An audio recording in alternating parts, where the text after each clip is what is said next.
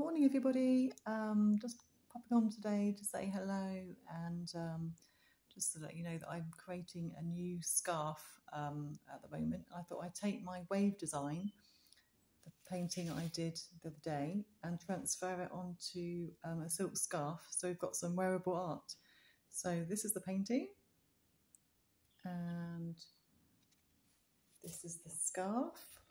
So as you can see, I've ironed the freezer paper onto the scarf, and this stops the paint leaking through, and it also keeps the silk taut, so I don't actually need a silk painting frame.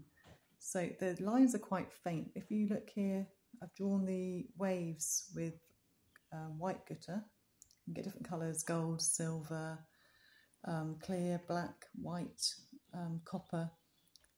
So I've used white today, so it's not so easy to see the design. But if you draw your own designs, you might prefer using gold or silver first. So I'm just going to paint a little bit of the scarf today, so you can see the techniques that I use as well.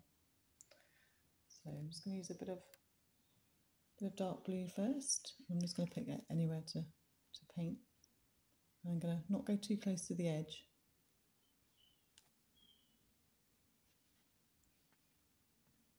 I'm going to blend the colours.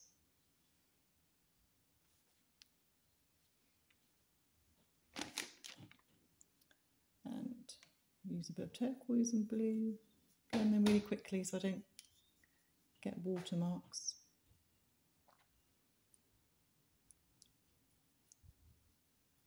Just keep going. I've got a small brush. I don't want to flood the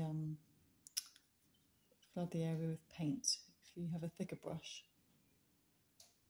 it's easy to get too much paint on the brush, and then it can leak over, bleed through the lines.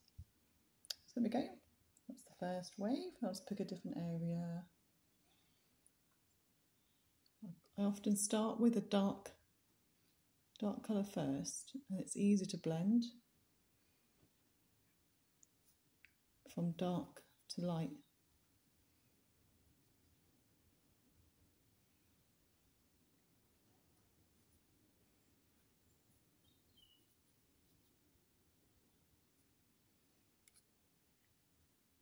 Just keep going, working quite quickly. Just wash your brush in between. I quite like finishing with a nice light colour. You can see how the colours go from dark blue to a slightly lighter to a turquoise. Add some water, or white paint, and then you've got a light colour to finish.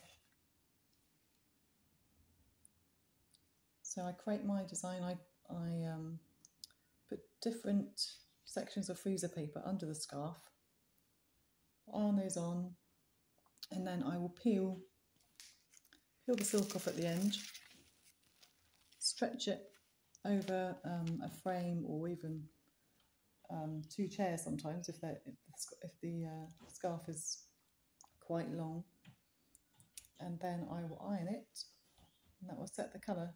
Then it's ready to wear. So what I'll do is I'll show you the finished product hopefully later on today, so you can see what it looks like. Thanks. Bye.